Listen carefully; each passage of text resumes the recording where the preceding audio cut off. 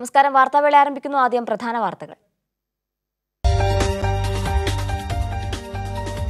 കേരളത്തിലെ ലോക്ഡൌൺ ഇളവുകളെക്കുറിച്ച് ഇന്നറിയാം. ഇളവുകൾ സംബന്ധിച്ച മന്ത്രിസഭാ യോഗത്തിൽ തീരുമാനം. കോവിഡ് ജാഗ്രതയിൽ വിട്ടുവീഴ്ച വേണ്ടെന്ന സർക്കാർ നിലപാട്.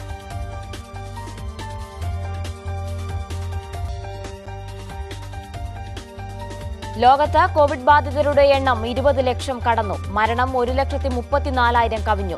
ഗൾഫ് മേഖലയിൽ കോവിഡ് രോഗികളുടെ എണ്ണം 18,000 കടന്നു. ലോകം കഴിഞ്ഞ 90 വർഷത്തിനിടയിലെ ഏറ്റവും വലിയ സാമ്പത്തിക മാന്ദ്യത്തിലേക്ക് നീങ്ങുന്നതായി IMF.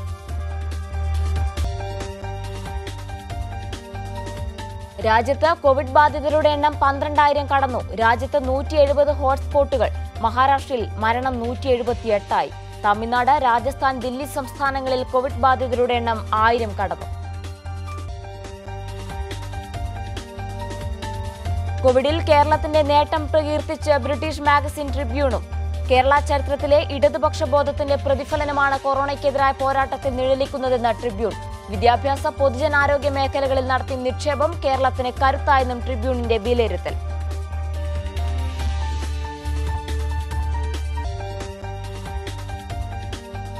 പാലത്തായിൽ 4ാം ക്ലാസ്സുകാരെ പീഡിപ്പിച്ച കേസിൽ അറസ്റ്റിലായ BJP നേതാവിന് ഒളിവിൽ സഹായമൊരുക്കിയത് പാർട്ടി ജില്ലാ നേതൃത്വം.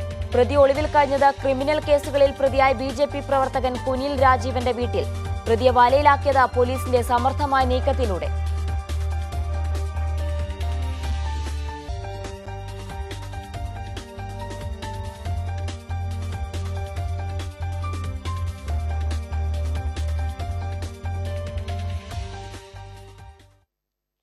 വിശദമായ റിപ്പോർട്ടുകളിലേക്ക്. കേരളത്തിലെ ലോക്ഡൌൺ ഇളവുകൾ സംബന്ധിച്ച് ഇന്ന് ചേരുന്ന മന്ത്രിസഭാ യോഗത്തിൽ തീരുമാനമുണ്ടാകും.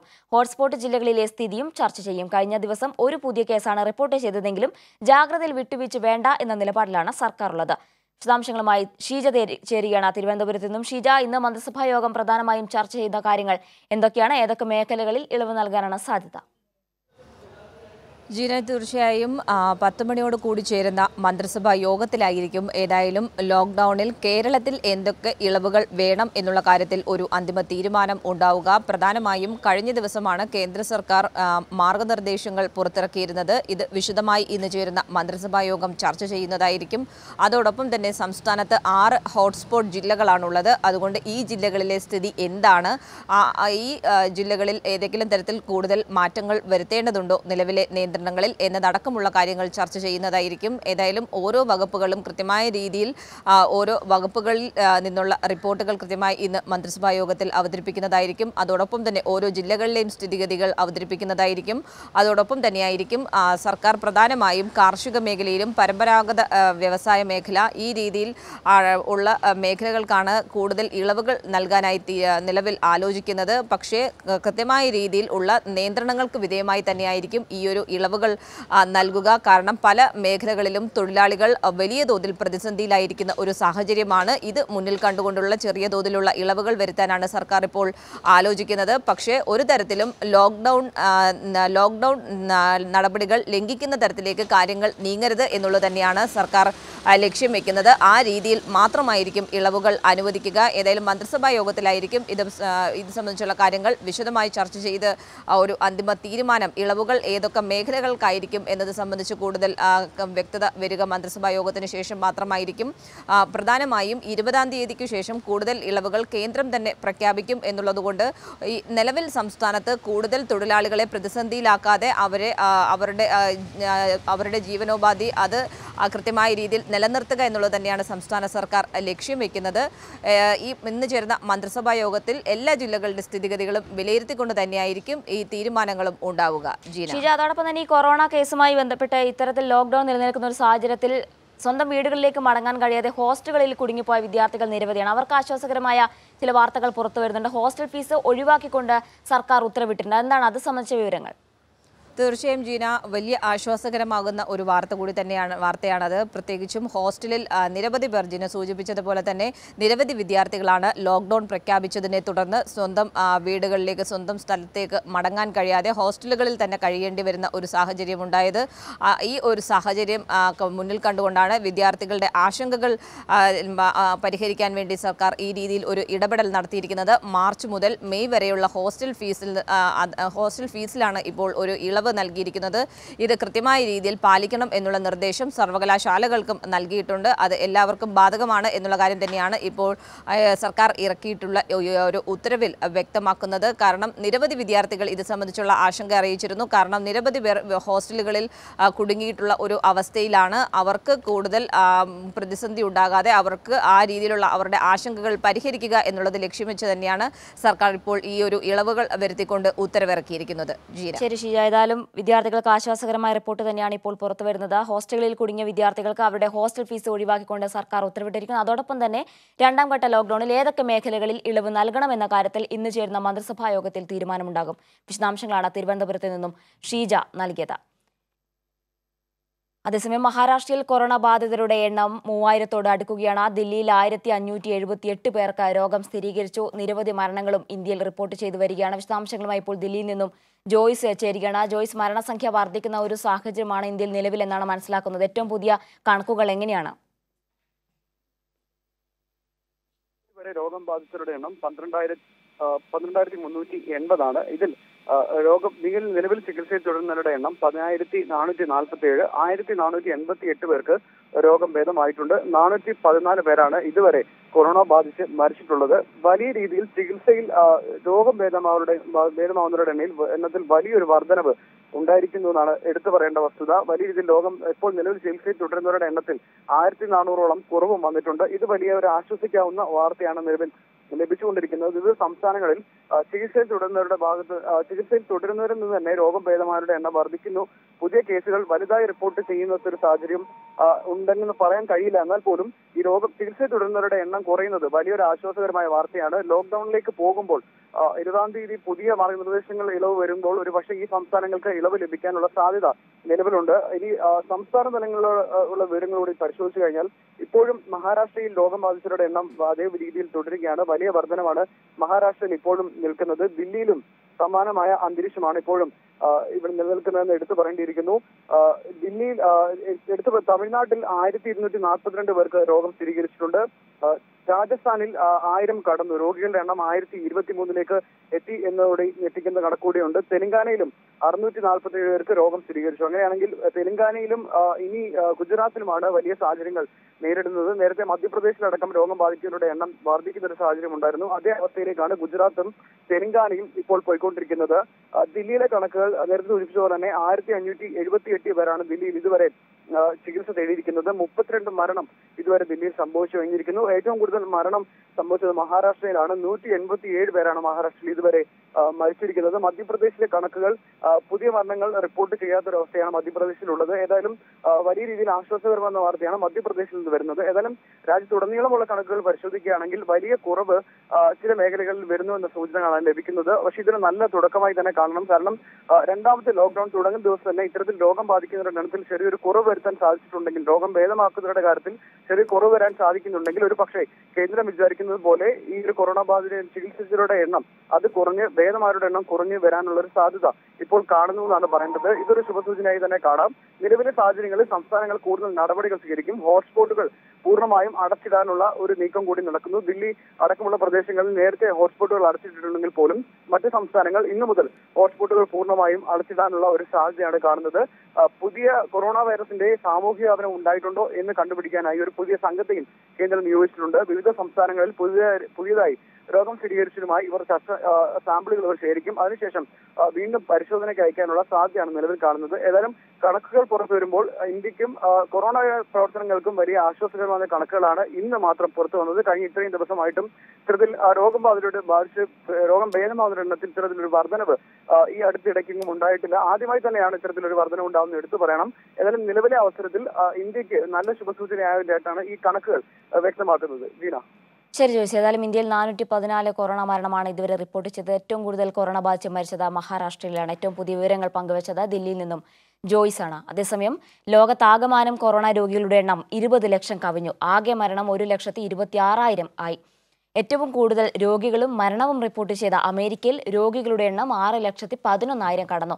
ആകെ മരണം 28,000 കവിഞ്ഞു. കഴിഞ്ഞ 24 മണിക്കൂറിനിടെ അമേരിക്കയിൽ കൊറോണ ബാധിച്ച് 2,335 പേരാണ് മരിച്ചത്. യൂറോപ്പിലും സ്ഥിതി വ്യത്യസ്തമല്ല. സ്പെയിനിലും ഇറ്റലിയിലും ഫ്രാൻസിലും ജർമ്മനിയിലും ബ്രിട്ടനിലും മരണസംഖ്യ ഉയരുകയാണ്. അതേസമയം ഗൾഫിൽ കോവിഡ് രോഗികളുടെ എണ്ണം 18,000 കവിഞ്ഞു. സൗദി അറേബ്യയിലാണ് ഏറ്റവും കൂടുതൽ കോവിഡ് ബാധിതർ ഉള്ളത്. ജമാലിന്റെ റിപ്പോർട്ട് കാണാം. ഗൾഫ് രാജ്യങ്ങളിലെ കോവിഡ് രോഗികളുടെ എണ്ണം വർദ്ധിച്ചു വരികയാണ്. ഏറ്റവും പുതിയ കണക്കനുസരിച്ച് 18,924 പേർക്കാണ് ഗൾഫിൽ ഇതുവരെ കോവിഡ് പിടിപെട്ടിരിക്കുന്നത്. കഴിഞ്ഞ 24 മണിക്കൂറിനുള്ളിൽ സൗദി അറേബ്യയിലും യു എയിലുമായി 11 പേർ മരിക്കുകയും ചെയ്തു. സൗദി അറേബ്യയിൽ 6 പേരും യു എയിൽ 5 പേരുമാണ് മരിച്ചത്. ഇതോടെ മൊത്തം ഗൾഫിലെ കോവിഡ് രോഗികളുടെ എണ്ണം 133 ആയി ഉയർന്നിട്ടുണ്ട്. ഏറ്റവും പ്രധാനപ്പെട്ട ഒരു കാര്യം പക്ഷേ മെഡിക്കൽ പരിശോധനകൾ സജീവമായി നടക്കുന്നു എന്നാണ്. ഇതുവരെ യു എയിൽ മാത്രം 7,67,000 മെഡിക്കൽ പരിശോധനകൾ നടന്നു എന്നാണ് ആരോഗ്യ മന്ത്രാലയം തന്നെ വ്യക്തമാക്കുന്നത്. ഇതിൽ 5,365 പോസിറ്റീവ് കേസുകൾ മാത്രമാണ് സ്ഥിരീകരിക്കാനായത്. അതായത് വലിയ തോതിൽ മെഡിക്കൽ പരിശോധനകൾ ഗൾഫ് രാജ്യങ്ങളിൽ ഉടനീളം നടക്കുന്നുണ്ട്.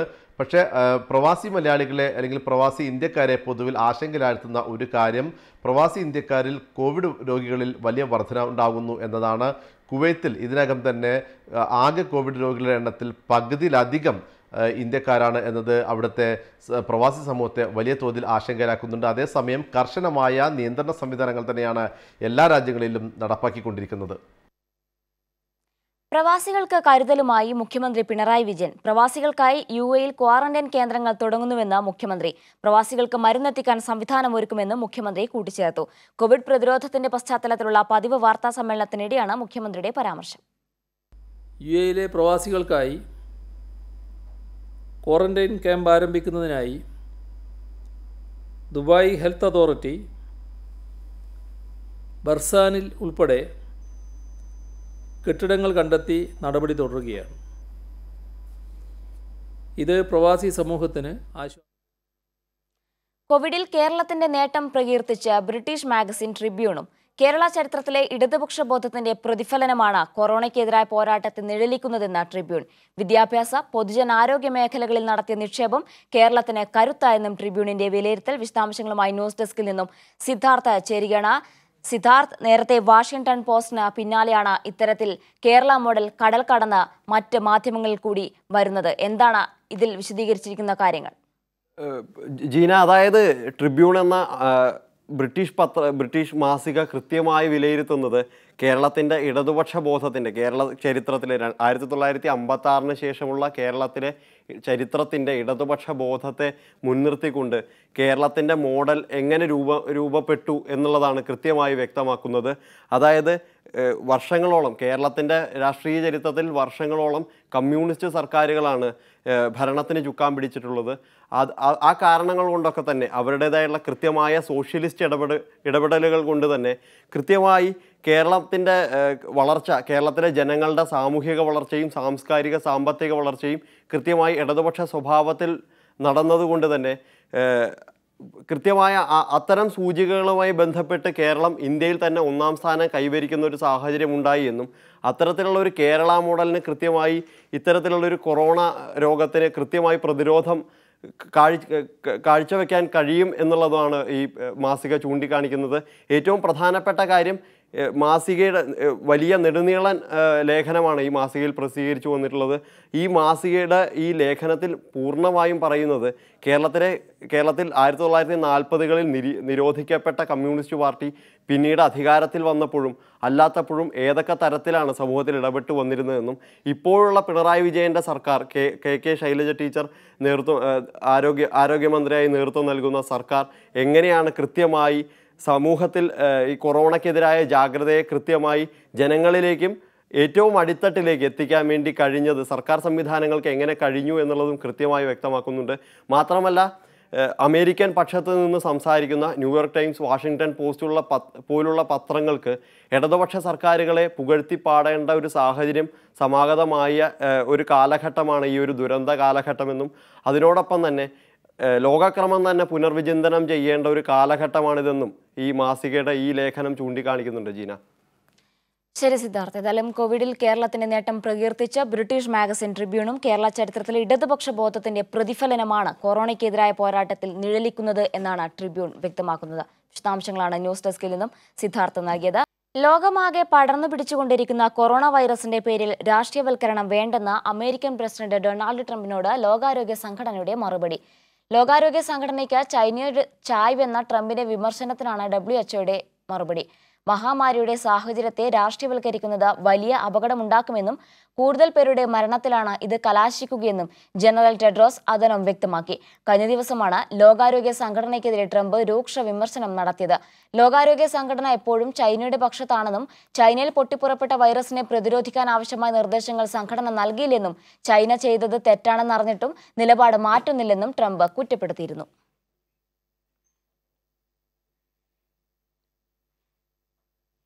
നാല് പേരുടെ പരിശോധനാ ഫലം കൂടി നെഗറ്റീവ് ആയതോടെ കൂടുതൽ കോവിഡ് രോഗികളുള്ള കാസർഗോഡ് ജില്ലയുടെ ആത്മവിശ്വാസം ഇരട്ടിയായി. രോഗം സ്ഥിരീകരിച്ച 167 പേരിൽ 83 പേരും രോഗവിമുക്തരായി. 84 പേരാണ് ഇനി ചികിത്സയിലുള്ളത്. രോഗവ്യാപനം തടയാനായില്ലെങ്കിലും നിയന്ത്രണങ്ങളിൽ ഇളവുണ്ടാകില്ലെന്ന് ജില്ലാ ഭരണകൂടം അറിയിച്ചു. കോവിഡ് രോഗം ബാധിച്ച പകുതി പേർ രോഗവിമുക്തരായത് കാസർഗോഡ് ജില്ലയുടെ ആത്മവിശ്വാസം ഇരട്ടിയാക്കി. ഇന്നലെയും ജില്ലയിൽ പുതിയ രോഗികൾ റിപ്പോർട്ട് ചെയ്യപ്പെട്ടില്ല. മാത്രമല്ല 4 പേർ ഇന്നലെ രോഗവിമുക്തരാകുകയും ചെയ്തു. കാസർഗോഡ് ജില്ലയിൽ ഇതുവരെ 167 പേർക്കാണ് രോഗം സ്ഥിരീകരിച്ചത്. ഇതിൽ 83 പേർ രോഗവിമുക്തരായി. 80 പേർ കാസർഗോഡ് ജില്ലയിലും 4 പേർ കണ്ണൂർ മെഡിക്കൽ കോളേജിലും ഇപ്പോൾ ചികിത്സയിലുണ്ട്. നിലവിൽ രോഗികളുടെ എണ്ണം 84. കാസർഗോഡ് ജില്ലയ്ക്ക് രോഗവ്യാപനം തടയുവാൻ സാധിച്ചിട്ടുണ്ടെങ്കിലും നിയന്ത്രണങ്ങളിൽ ഇളവുണ്ടാകില്ലെന്ന് ജില്ലാ collector doctor D Sajith Babu അറിയിച്ചു. രാജ്യത്തെ ഹോട്ട്സ്പോട്ട് വിത്ത് ലാർജ് ഔട്ട്ബ്രേക്കിംഗ് ആയി പ്രഖ്യാപിച്ചിട്ടുള്ള ജില്ലയാണ് കാസർഗോഡെന്ന് ഫേസ്ബുക്ക് ലൈവിൽ കലക്ടർ ചൂണ്ടിക്കാട്ടി. കാസർഗോഡ് ജില്ലയിൽ ട്രിപ്പിൾ ലോക്ക്ഡൌൺ നിലവിലുള്ള പ്രദേശങ്ങൾ 7 മേഖലകളായി തിരിച്ചാണ് നിയന്ത്രണങ്ങൾ കർശനമാക്കിയിരിക്കുന്നത്. ഈ പ്രദേശങ്ങളിൽ രോഗവ്യാപന പ്രതിരോധ ആരോഗ്യ സർവേയും ആരംഭിച്ചിട്ടുണ്ട്. ട്രിപ്പിൾ ലോക്ക്ഡൌൺ നിലവിലുള്ള ചെമ്മനാട് ഗ്രാമപഞ്ചായത്തിലാണ് ഏറ്റവും കൂടുതൽ കോവിഡ് രോഗികളുള്ളത്, 35 പേർ. കാസർഗോഡ് നഗരസഭാതിർത്തിയിൽ 34 പേരാണ് രോഗികൾ. 3-ാം സ്ഥാനത്തുള്ളത് 22 പേരുള്ള ചെങ്കട ഗ്രാമപഞ്ചായത്താണ്. 7 രോഗികൾ കാഞ്ഞങ്ങാട് നഗരസഭാതിർത്തിയിലുമുണ്ട്. കൈരളി ന്യൂസ്, കാസർഗോഡ്. COVID-19 രോഗം സ്ഥിരീകരിച്ച് 2 പേർ കൂടി കോഴിക്കോട് ജില്ലയിൽ രോഗവിമുക്തി നേടി. ഇതോടെ 9 പേർക്കാണ് ജില്ലയിൽ രോഗം ഭേദമായത്. 2113 പേർ വീടുകളിൽ നിരീക്ഷണം പൂർത്തിയാക്കി. അതേസമയം രോഗം കഴിഞ്ഞ ദിവസം റിപ്പോർട്ട് ചെയ്യപ്പെട്ട എടച്ചേരിയിൽ നിയന്ത്രണം കൂടുതൽ കർശനമാക്കി. 2 പേർ കൂടി രോഗവിമുക്തരായതോടെ കോഴിക്കോട് ജില്ലയ്ക്ക് ഇത് വലിയ ആശ്വാസമാണ് നൽകുന്നത്. തബ്ലീഗ് സമ്മേളനത്തിൽ പങ്കെടുത്ത 2 പേരാണ് ഇന്നലെ രോഗവിമുക്തി നേടിയത്. നല്ലളം കായക്കൊടി സ്വദേശികളാണ് രോഗവിമുക്തരായത്. ഇതോടെ ജില്ലയിൽ ഇതുവരെ 9 ആളുകൾക്ക് COVID-19 രോഗം ഭേദമായി. 9 പേരാണ് ജില്ലയിൽ നിലവിൽ COVID-19 ബാധിച്ച് ചികിത്സയിൽ കഴിയുന്നത്. അതിൽ 7 പേർ കോഴിക്കോട് ജില്ലയിലും 2 പേർ കണ്ണൂർ സ്വദേശികളുമാണ്. 2113 പേർ വീടുകളിലും നിരീക്ഷണം പൂർത്തിയാക്കിയതും ആരോഗ്യവകുപ്പിന് വലിയ ആശ്വാസം നൽകുന്നു. ഇതോടെ ജില്ലയിൽ നിരീക്ഷണ കാലയളവ് പൂർത്തിയാക്കിയവരുടെ എണ്ണം 8566ആയി. 14173 പേരാണ് ജില്ലയിൽ ഇനിയാകെ നിരീക്ഷണത്തിൽ ഉള്ളത്. അതേസമയം എടച്ചേരി പഞ്ചായത്തിലെ ഒരാൾക്ക് കോവിഡ് സ്ഥിരീകരിച്ച സാഹചര്യത്തിൽ എടച്ചേരി പഞ്ചായത്തിലെ 16-ാം വാർഡിൽ കൂടുതൽ നിയന്ത്രണങ്ങൾ ഏർപ്പെടുത്തി. വാഹന ഗതാഗതവും നിരോധിച്ചിട്ടുണ്ട്.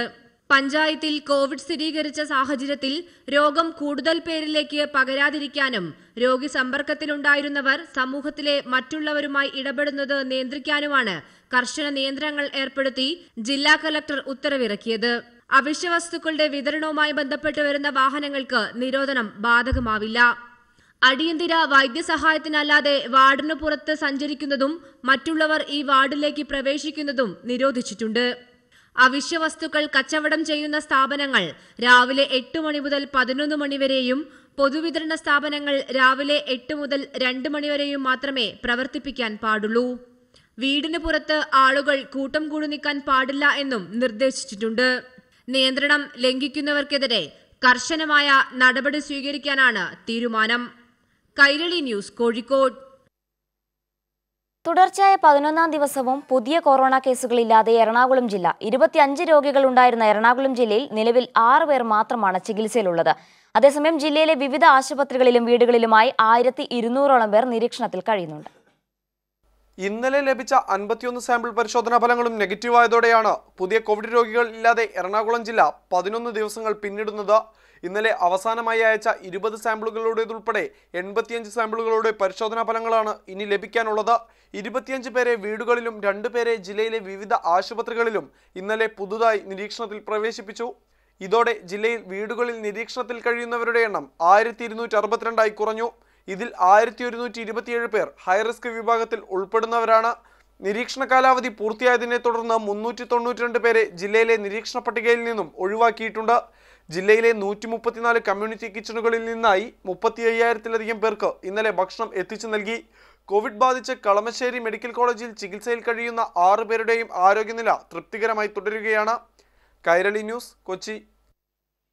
കണ്ണൂരിൽ ബുധനാഴ്ച ഒരാൾക്ക് കൂടി കൊറോണ സ്ഥിരീകരിച്ചു. കൂത്തുപറമ്പ് മൂര്യാട് സ്വദേശിയായ 70-കാരിക്കാണ് സമ്പർക്കം വഴി വൈറസ് ബാധയുണ്ടായത്. ഏപ്രിൽ 11-ന് വൈറസ് ബാധ കണ്ടെത്തിയ മൂര്യാട് സ്വദേശിയായ 87-കാരന്റെ ഭാര്യയാണിവർ. ഏപ്രിൽ 12-ന് അഞ്ചരക്കണ്ടി കോവിഡ് ആശുപത്രിയിലാണ് സ്രവ പരിശോധനയ്ക്ക് ഇവർ വിധേയരായത്. ഇതോടെ കണ്ണൂർ ജില്ലയിൽ കൊറോണ വൈറസ് ബാധ സ്ഥിരീകരിച്ചവരുടെ എണ്ണം 80 ഇതിൽ 38 പേർ രോഗം ഭേദമായി ആശുപത്രി വിട്ടു. നിലവിൽ കൊറോണ സംശയിച്ച് 7013 പേരാണ് ജില്ലയിൽ നിരീക്ഷണത്തിൽ കഴിയുന്നത്.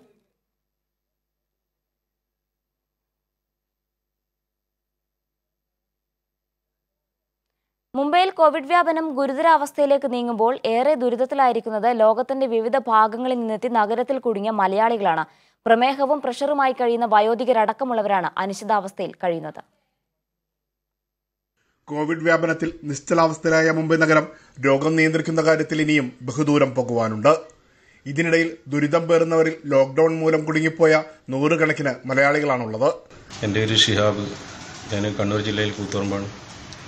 അപ്പോൾ ഞാൻ ഇവിടെ ബോംബെയിൽ ഗ്രാൻഡ് റോഡ് എന്ന് പറഞ്ഞ സ്ഥലത്ത് പെട്ടിട്ടുള്ളത്. പിന്നെ ആ നാട്ടിൽ പോകാൻ നോക്കുമ്പോഴത്തേക്ക് പെട്ടെന്നാണ് ലോക്ക്ഡൗൺ പ്രഖ്യാപിച്ചത് 21 ദിവസത്തേക്ക്. അപ്പോൾ എന്ന് പറഞ്ഞാൽ പിന്നെ 14-ാം തീയതിയൊക്കെ ലോക്ക്ഡൗൺ കഴിഞ്ഞ് 15-നൊക്കെ പോകാമെന്നുള്ള ഏർപ്പാട്ടിലായിരുന്നിട്ടുള്ളത്. വിദേശത്ത് നിന്നും സ്വദേശത്ത് നിന്നും എത്തിയ ഇവരെല്ലാം അനിശ്ചിതാവസ്ഥയിൽ കഴിയുകയാണ്. ഞങ്ങളിനി നാട് കാണുമെന്ന് ഞങ്ങൾക്ക് പറയാൻ കഴിയാത്ത അവസ്ഥയാണ്. ഞങ്ങളെ എങ്ങനെയെങ്കിലും ഞങ്ങളെ ഈ ടെൻഷനും ഈ താമസവും ഭക്ഷണവും മാത്രമല്ല കൂടെ കൊണ്ടു നടക്കുന്ന അസുഖങ്ങൾക്ക് പോലും ചികിത്സ തേടാൻ കഴിയാത്ത അവസ്ഥയിലാണ് പലരും. നഗരത്തിൽ കുടുങ്ങിക്കിടക്കുന്ന മലയാളികളെ നാട്ടിലെത്തിക്കാനുള്ള ശ്രമത്തിലാണ് മുംബൈയിലെ സാമൂഹ്യ പ്രവർത്തകരും. മുംബൈയിൽ കുടുങ്ങിക്കിടക്കുന്ന മലയാളി സഹോദരി സഹോദരങ്ങളെ സുരക്ഷിതമായി കേരളത്തിൽ എത്തിക്കുക എന്നുള്ള സദിദ്ധ്യമാണ് ഞങ്ങൾ ഏറ്റെടുത്തിരിക്കുന്നത്. മഹാരാഷ്ട്ര സർക്കാരുമായി ബന്ധപ്പെട്ടതിൽ cabinet minister Shri Jitendra award ഇതിനു വേണ്ട എല്ലാ സൗകര്യങ്ങളും ചെയ്തു തരാമെന്ന് നമുക്ക് ഉറപ്പ് നൽകിയിട്ടുണ്ട്. അപരിചിതമായ നഗരത്തിൽ ഭാഷയറിയാതെയും സ്വന്തക്കാരില്ലാതെയും കഴിഞ്ഞുകൂടുന്ന ഇവരെക്കുറിച്ചുള്ള ആവലാതിയിലാണ് കേരളത്തിലുള്ള ബന്ധുക്കളും. Premlal, കൈലി news, Mumbai. Punalur rehabilitation plantation ലിമിറ്റഡിന് സംസ്ഥാന സർക്കാർ 5 കോടി രൂപ അനുവദിച്ചു. കമ്പനിയിലെ തൊഴിലാളികൾക്ക് ശമ്പളം നൽകുന്നതിന് വേണ്ടിയാണ് തുക അനുവദിച്ചത്. ശ്രീലങ്കൻ തമിഴ് വംശജരാണ് RPL-ലെ തൊഴിലാളികൾ. ഞങ്ങൾക്ക് എന്നും ഈ സർക്കാർ മതി പറയുന്നത് കുളത്തുപുഴ RPL എസ്റ്റേറ്റിലെ തൊഴിലാളി. ഞങ്ങളുടെ തോട്ടം തൊഴിലാളിക്ക് മന്ത്രിയായിട്ട് ഞങ്ങൾക്ക് ഇപ്പം നല്ല സഹായമൊക്കെ കിട്ടിയിട്ടുണ്ട്. എന്താണെന്ന് പറഞ്ഞാൽ ജോലി ഇല്ലാത്ത സമയം ഞങ്ങൾക്ക് 10-20 കിലോ അരിയും കിട്ടിയിട്ടുണ്ട്. കുറച്ച് സാധനമൊക്കെ തന്നിട്ടുണ്ട്. ഗവൺമെൻറ് சம்பளமே கொடுக்கறதுக்கு பைசா இல்லை. 5 கோடி ரூபா கடன் வாங்கி அனுபவிச்சிருக்கு. எங்கள் கஷ்டம் நிறைவேற்றத்துக்கு വേണ്ടി പല ഭരണങ്ങൾ വന്നിട്ടുണ്ട്. പക്ഷേ ഇപ്പോഴത്തെ ഈ ഭരണം വളരെ ഞങ്ങൾക്ക് അനുകൂലമായ ഭരണമാണ്. കൊറോണ പ്രതിരോധ പ്രവർത്തനത്തിന്റെ ഭാഗമായി രാജ്യം ലോക്ക്ഡൌൺ പ്രഖ്യാപിച്ചപ്പോൾ പ്രതിസന്ധിയിലായ തൊഴിലാളികൾക്ക് ഫെബ്രുവരി മാസത്തിലെ ശമ്പളം തീർത്ത് നൽകുന്നതിന് RPL-ന് കഴിഞ്ഞിരുന്നില്ല. തൊഴിലാളികൾക്ക് 60% കൂലിയും ഉദ്യോഗസ്ഥർക്ക് 30% കൂലിയും മാത്രമാണ് ഫെബ്രുവരി മാസത്തെ ശമ്പള ഇനത്തിൽ നൽകാനായത്.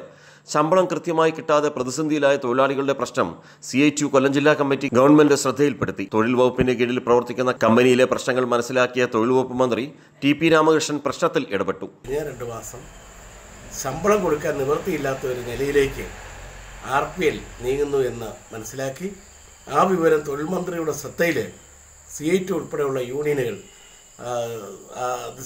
ആ വിവരങ്ങൾ ധരിപ്പിക്കുക കൂടി ചെയ്തപ്പോൾ തൊഴിൽ വകുപ്പ് മന്ത്രി മുൻകൈയെടുത്ത് 5 കോടി റുപ്യ ഈ സാമ്പത്തിക പരാധീനതകളുടെ നടുവിൽ നിൽക്കുന്ന ഘട്ടത്തിലും കടമെടുത്ത് തൊഴിലാളികൾക്ക് ശമ്പളം, ജീവനക്കാർക്കും ഓഫീസർമാർക്കും എല്ലാം ശമ്പളം തീർത്ത് കൊടുക്കുന്നതിന് വേണ്ടിയിട്ട് ഇപ്പോൾ നൽകിയിരിക്കുന്നു എന്നുള്ളതാണ്. ലോക്ക്ഡൌണിന്റെ ഭാഗമായി പ്രതിസന്ധിയിലായ വൻകിട തോട്ടങ്ങളിലെയും ചെറുകിട തോട്ടങ്ങളിലെയും തൊഴിലാളികൾക്ക് ഗവൺമെന്റ് ഇടക്കാല ആശ്വാസമായി 1000 രൂപ വീതം നൽകുകയാണ്. 5 കോടി രൂപ അനുവദിച്ച ഗവൺമെന്റിനും തൊഴിലുറപ്പ് മന്ത്രിക്കും പ്ലാന്റേഷൻ വർക്കേഴ്സ് യൂണിയൻ ജില്ലാ കമ്മിറ്റി നന്ദി അറിയിച്ചു. കൈരളി ന്യൂസ്, കൊല്ലം.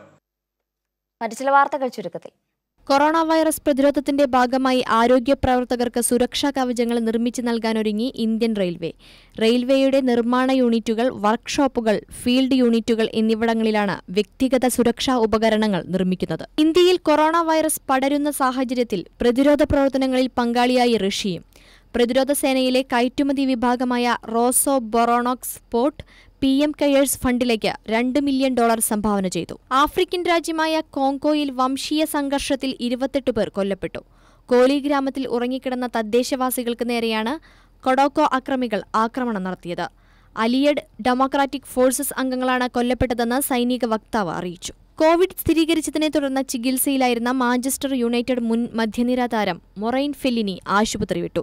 ഏറ്റവും ഒടുവിലെ പരിശോധനാ ഫലത്തിന്റെ കോവിഡ് നെഗറ്റീവായതോടെയാണ് താരം ആശുപത്രി വിട്ടത്.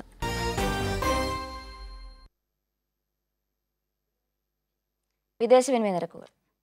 ഡോളർ 76.02, ബഹ്റിൻ ദിനാർ 201.64, കുവൈറ്റ് ദിനാർ 246.05, ഒമാനി റിയാൽ 199.07, സൗദി റിയാൽ 20.23, UAE ദിർഹം 20.86, ഖത്തർ റിയാൽ 20.88, യൂറോ 83.54. വാർത്താ ബുള്ളറ്റിൻ പൂർണ്ണമാകുന്നു.